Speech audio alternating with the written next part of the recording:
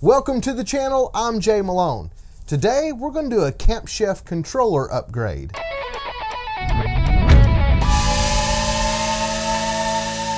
There are many reasons that you might need a new controller for your Camp Chef grill. Mine was giving me flame outs on the low smoke setting. I contacted Camp Chef.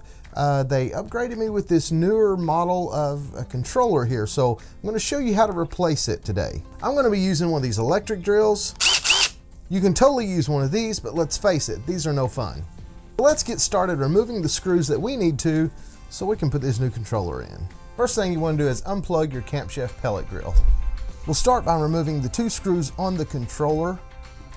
But as you can see, when you do that, if you pull this out, you really don't have enough slack because it is still connected underneath. So now let's get it undone from underneath. Before we can do that, we have 4 screws that we need to remove. One on the front, 2 on the end, and another one on the back.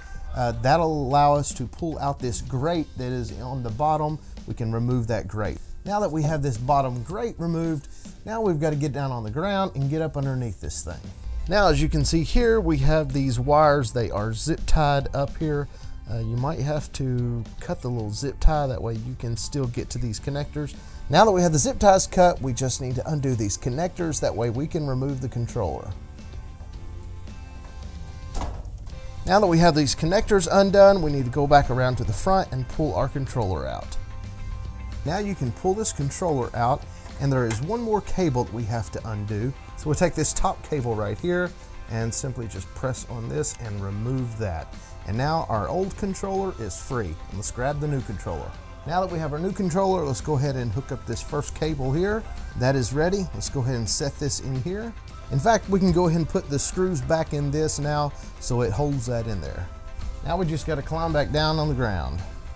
As you can see, these connectors were labeled. The only one that wasn't was the power cable, and it's right here. So basically all we have to do now is connect all of these connectors back together.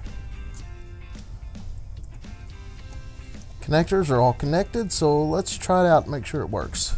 Okay, let's plug the pellet grill back in. Let's try the power button.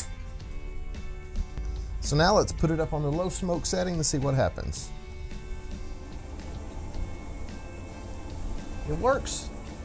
Now just make sure and put your bottom grate back on.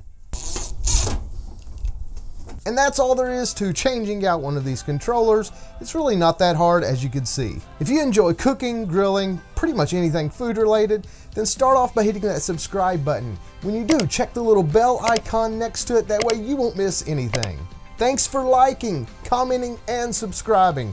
And remember, on the grill or in the kitchen, here in the Mid-South, we do flavor.